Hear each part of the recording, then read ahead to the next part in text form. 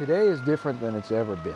The numbers tell the story. 93,000 people have fatally overdosed nationally in the past 12 months. If we don't start educating people about what's going on with drugs today, we're going to lose a lot more. These numbers are going to go up and up and up. And they're going up due to drugs laced with a deadly amount of fentanyl. COVID came into the picture and everything else went to the back burner. People who were self-medicating with illicit drugs slipped further into isolation. The first time I tried heroin, I knew it was bad, but I didn't know to the extent. Because they're going to kill you. Dominic was on his way to stardom when a friend offered him black tar heroin.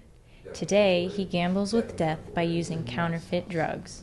And I knew it was bad, but I saw how intoxicated he was, and I wanted to be just that intoxicated. It's that high he's trying to leave behind. He's working with Carrie to change his life. Once people start using and experimenting with drugs, man, if it's more than just an experiment, they're in trouble. Because emotionally and physically, they're going to get addicted. It's that reason Dominic's talking about his feelings.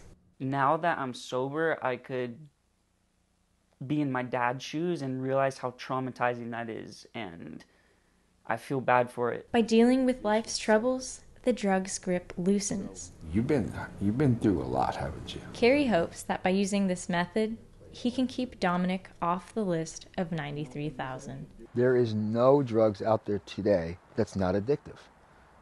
You want your kids using drugs like that? Not me. Reporting for Canyons News, I'm Lauren Hanna.